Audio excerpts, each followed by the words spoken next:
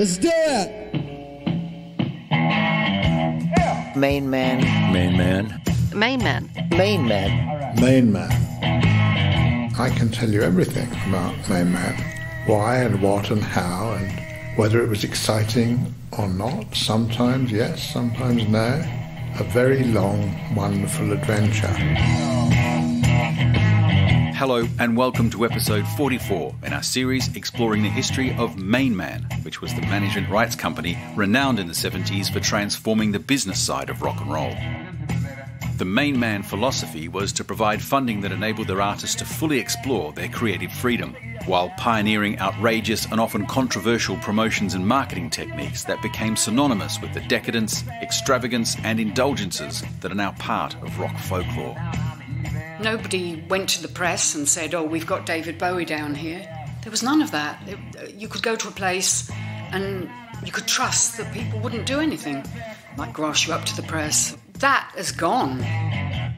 MainMan worked with a diverse range of clients that included David Bowie, Amanda Lear, Mick Ronson, John Mellencamp, Mop the Hoople, Dana Gillespie, Mick Ralphs, Iggy Pop, Lou Reed and Marianne Faithfull.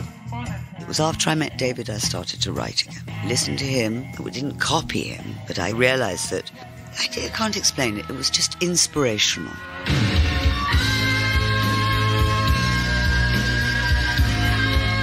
In this episode, as MainMan founder Tony Defries continues with his highlights of 1971, he explains in great detail the innovative deal he created with RCA, which ensured that David Bowie would control the ownership of his art and not the record company, which was unheard of at the time. In recent months, many of the biggest names in rock have sold the rights to their music for huge amounts of money, highlighting the financial gains possible through rights ownership. So it's an ideal time for Tony to explain the importance of rights and how he formulated his innovative plan. Yes, no, it's absolutely true that record companies in the 60s and 70s and even in the 50s didn't understand the long-term value of rights collectively. Individuals, people who were doing business affairs, individual attorneys who studied copyright, did understand it, but generally weren't in a position to influence the record company, or more likely its corporate owner, that these things should be acquired. On the other hand, what did happen was the majority of record companies, because they were owned by large corporates, had a corporate policy that said if we pay for it, we own it.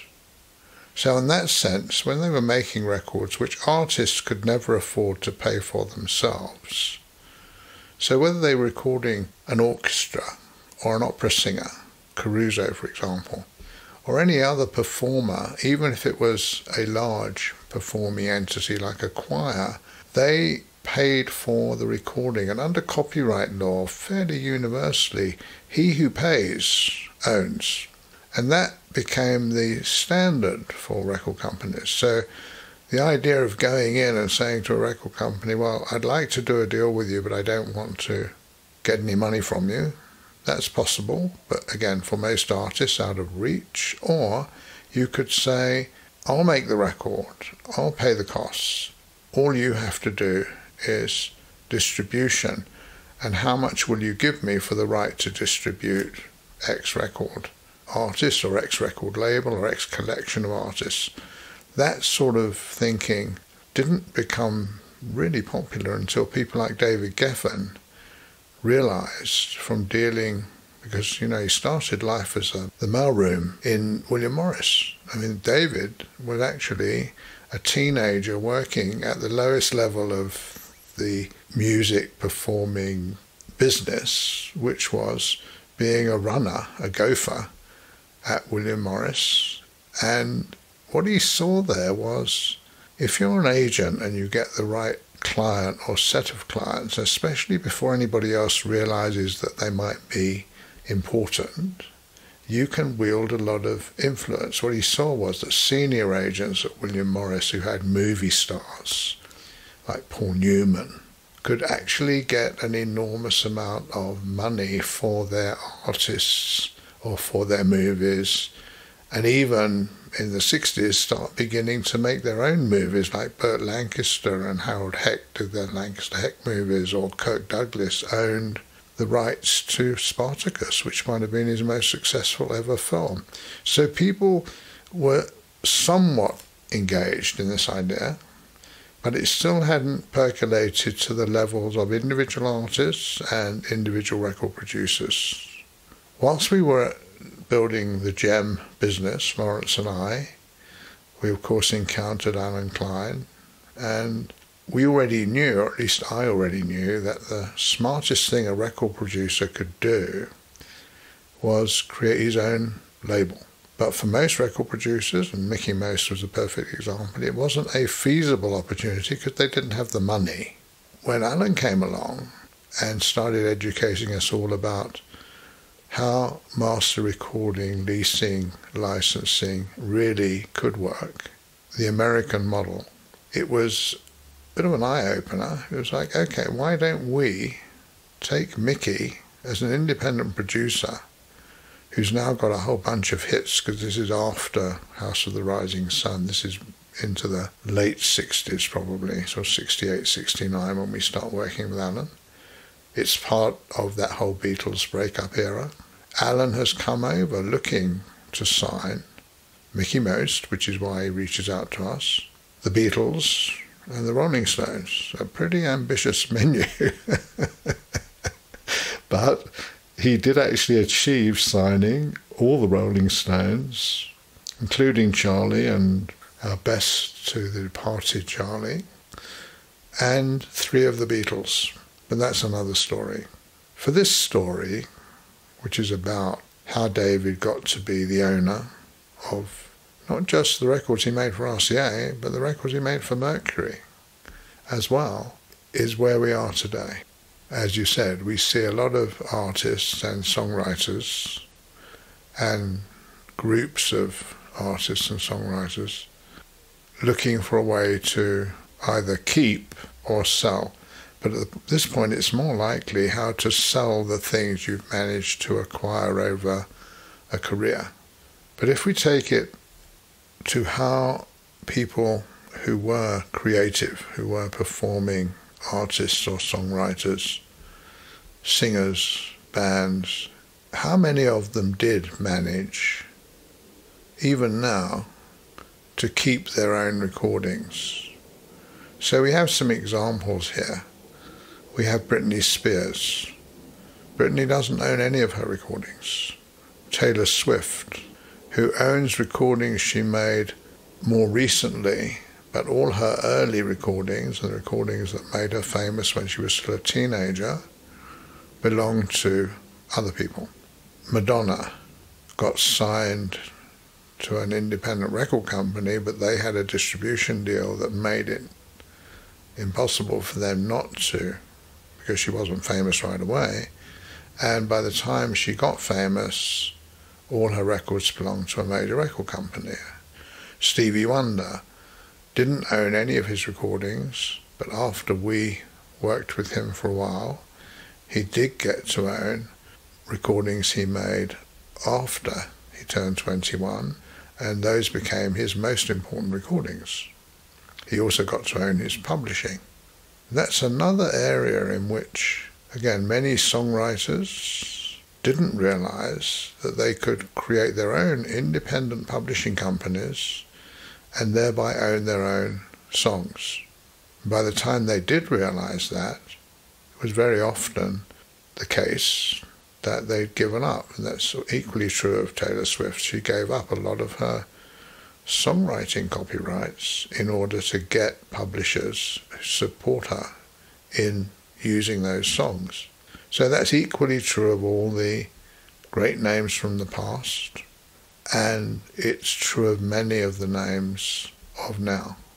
Today, hopefully some new performers will arrive and say, we don't want to go down the road of giving our recordings away because we need the money. We can rather try and find a different method of making and distributing, selling both our songs, our music, and our recordings.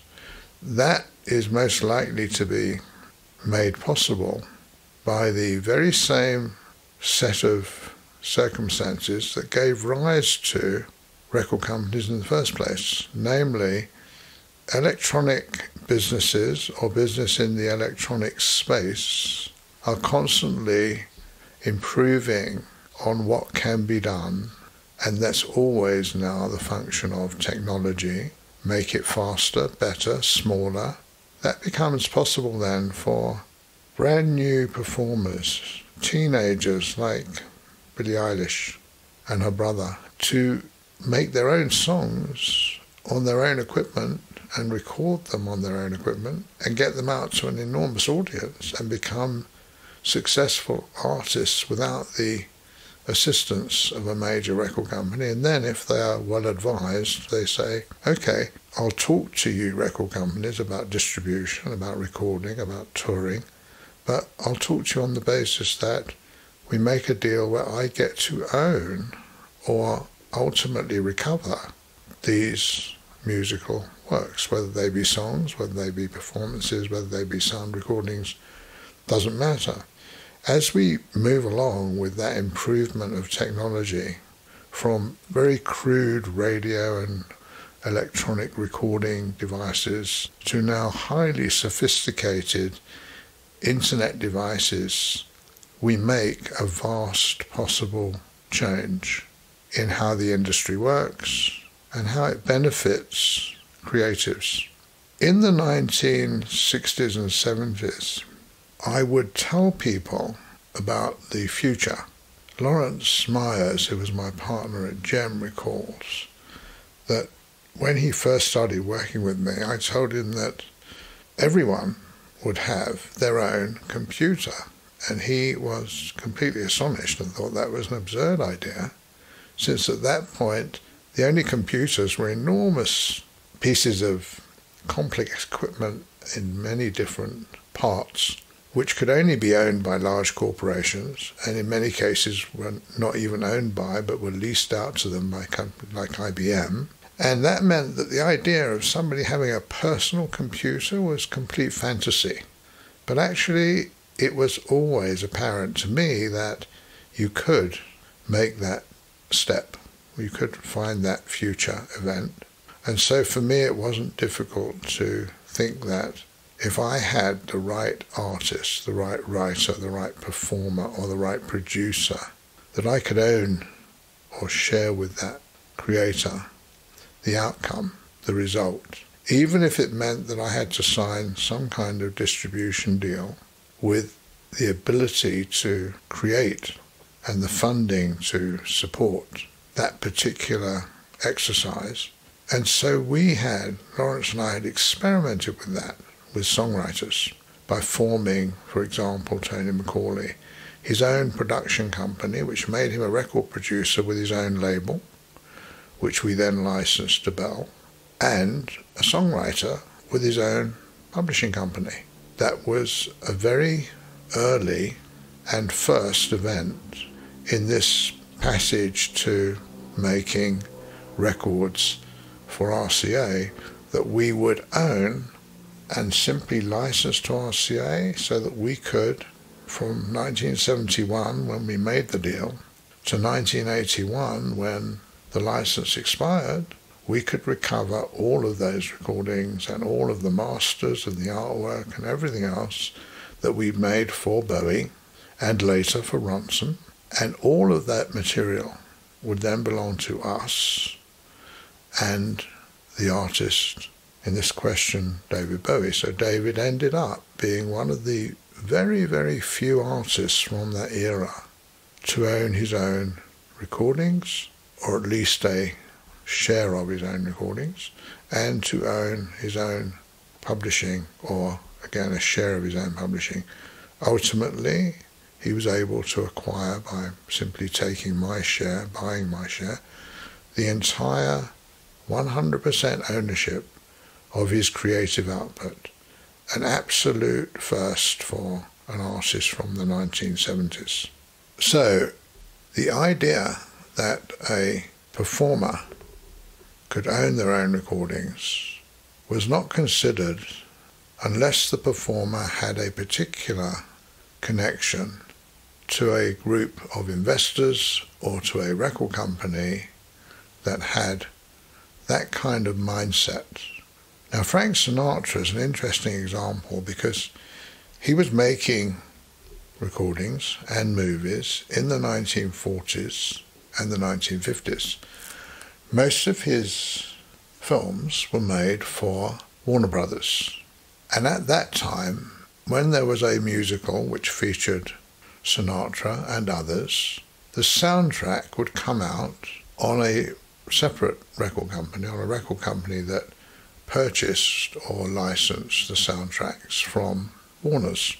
Warner's realized that they were, and I say Warner's, I mean the two brothers, the two Warner brothers who were Warner's, they were losing an enormous opportunity to benefit when you had a film in which Frank Sinatra was singing and those songs were being recorded, and then the ability to turn that recording into an actual record that could be sold independently of the soundtrack of the movie, and to have a separate recording that was the soundtrack of the movie, enabled record companies with very little investment to start making lots of money. And Warner's realized that they should be doing this themselves, that they should be releasing at a minimum their own soundtracks of their own musical films.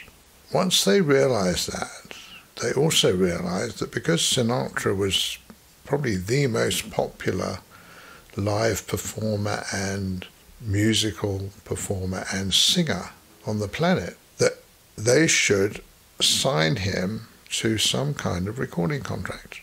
They needed to start with a record company, so they formed Reprise Records. They also then needed to persuade Frank to sign up to Reprise Records, and he had two conditions. One, he said, he'll happily make Reprise Records his record company, but he needs to have a stake. And they agreed on a 20% stake going to Frank for simply agreeing to sing. It's quite a nice stake for agreeing to sing, if you think about it. Remember, this Reprise Records began as a little label just for dedicated soundtrack recordings, but not that much longer. We're talking maybe 30 to 40 years later.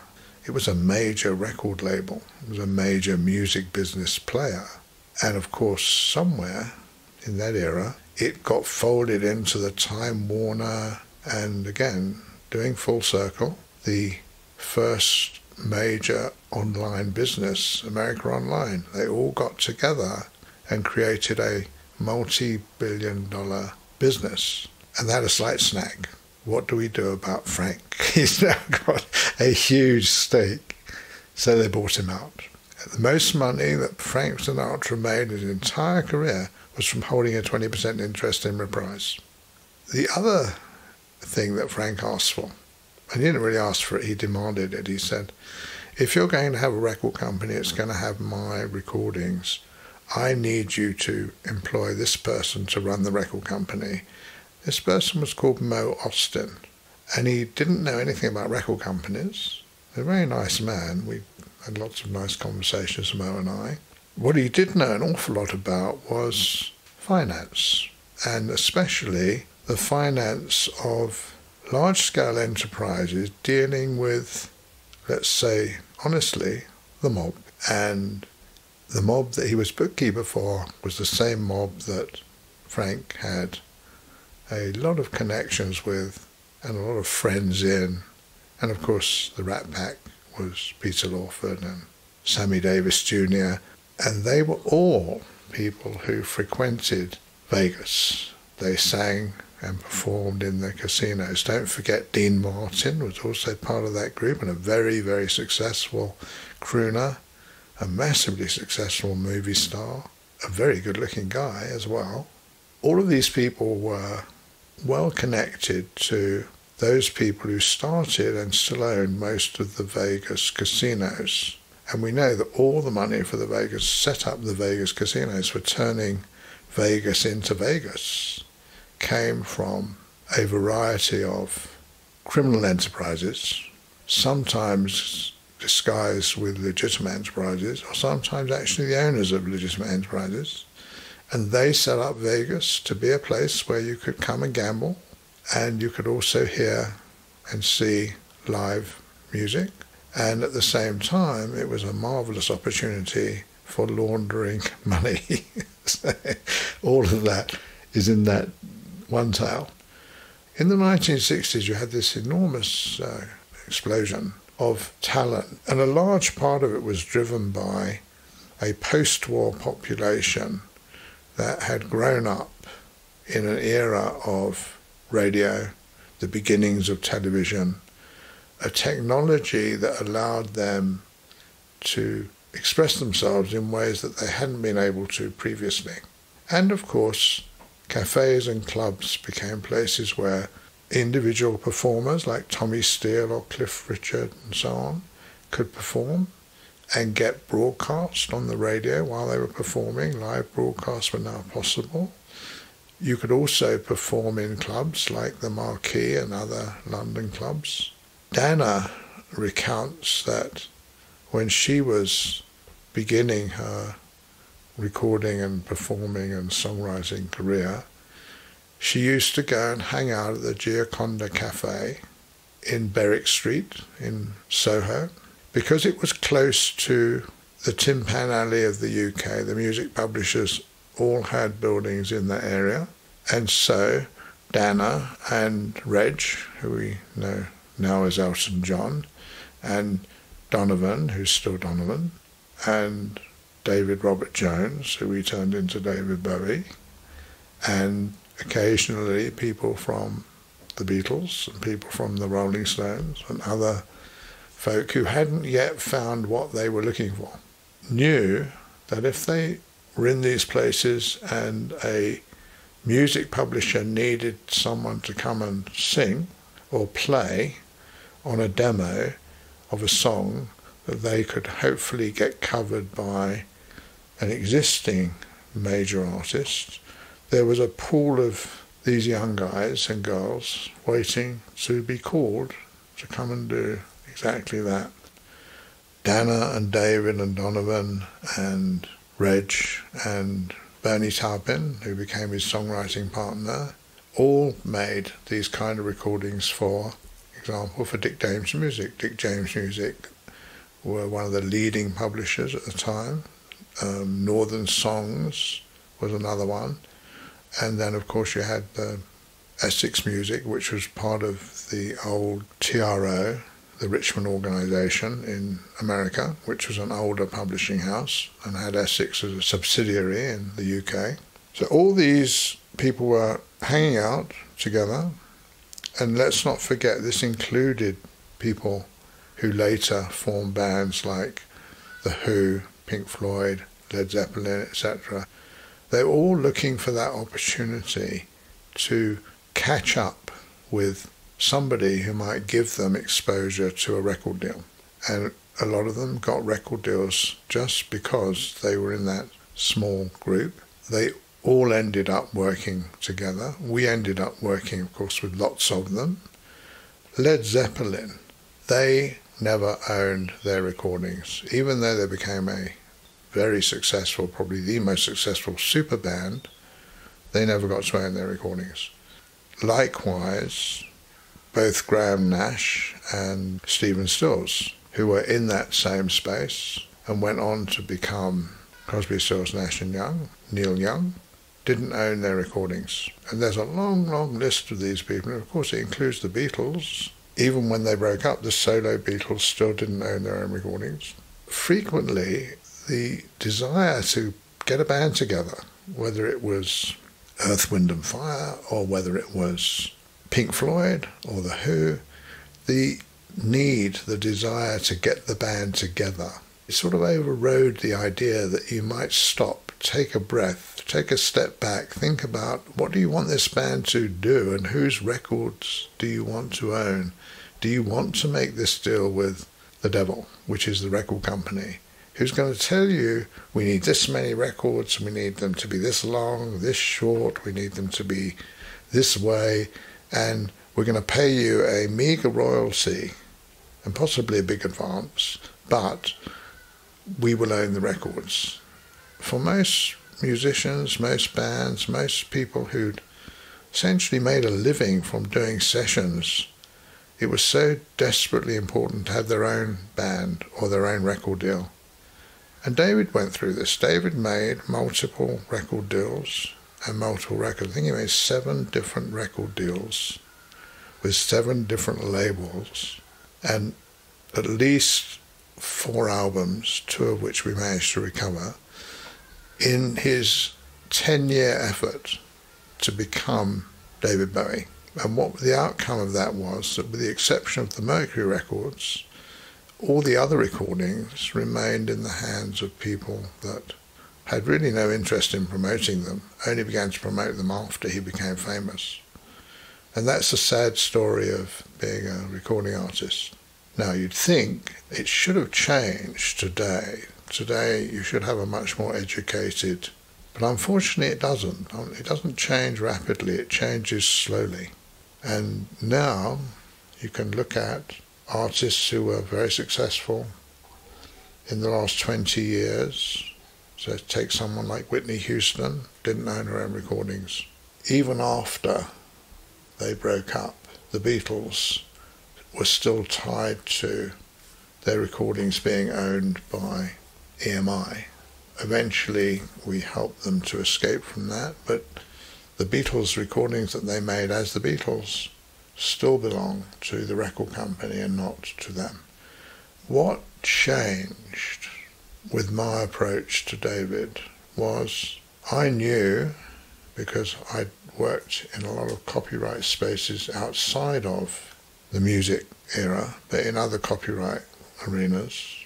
For example, when I was still working as a legal practitioner, I took part in a patent dispute and ultimately a patent resolution for a product that has nothing to do with music and yet may have everything to do with music. It's quite peculiar, that, because the product was invented by one group of people and exploited by another group, which is very often the case. It was a small box in which you could put a bunch of hair curlers, and it was called Carmen Curler. And the important thing about it was that it was the first time that anyone had separated the hot curler from the heating element. So part of the problem with curling your hair before Carmen came along, and similar things obviously followed it, was you either had to roll your hair up in a ribbon and then sleep in it overnight and hope that it curled from the heat of your head whilst you were sleeping, one way, or you had to have a curling iron which would almost always end up searing your scalp in some places and burning your hair so that it fell out. It was not an easy thing to use. It was very difficult to use on your own. It was easier if somebody else used it on your hair, but the risks of messing up your hair and your scalp were very large. What the Carmen Curler did was, it said, okay, we're going to make a box with a bunch of standing up posts. The box will be plugged into an electrical outlet and will heat up. What will heat up is actually the posts. The Carmen Curler was a thin layer of metals which was filled with oil, so it got hot. On the outside it was a plastic construction of a curler. It came in multiple sizes, so you could have small curls or large curls, depending on your hair and which curler you chose. The fact that it didn't ever allow your head or your hair to come in touch with a hot surface, because the surface was always covered by the plastic rollers which got warm but not hot, meant that you could make yourself look like a movie star at home. It was wildly successful. So it's still around today, actually, although it's improved. And of course, a lot of people, especially girls, who sang or danced or performed in the music industry, found that this was an invaluable travelling companion to go and do live performances or television or whatever it might be, because they could literally get a full curl hairdo on the fly, on the spot. And it also was one of my early forays into patenting and copyrighting these kind of devices. So I had a different point of view when it came to copyright than most attorneys, and certainly a different point of view than most music business attorneys. So that meant we could take a different slope on the Bowie RCA contract. Tony Defries explaining the unlikely link between a set of hair curlers and David Bowie, which ultimately led to the historic pioneering rights deal that Defries engineered for David 50 years ago. In the next episode in the MainMan series, Tony describes why he chose to sign with RCA specifically instead of one of the other major players in the record industry at the time. There are some great pieces of memorabilia from this period in rock history that are part of an ever-growing archive of MainMan documents, including contracts that you heard Tony talking about, articles, telexes, letters and production notes, a lot of them never seen before, that we're adding to the MainMan label website each week. It's a great record of a very exciting period in rock history. That's at mainmanlabel.com. And on the website you can also check out the other episodes in the MainMan series. I'm Des Shaw, and this is a Zinc Media MM Tech production. Thanks for listening.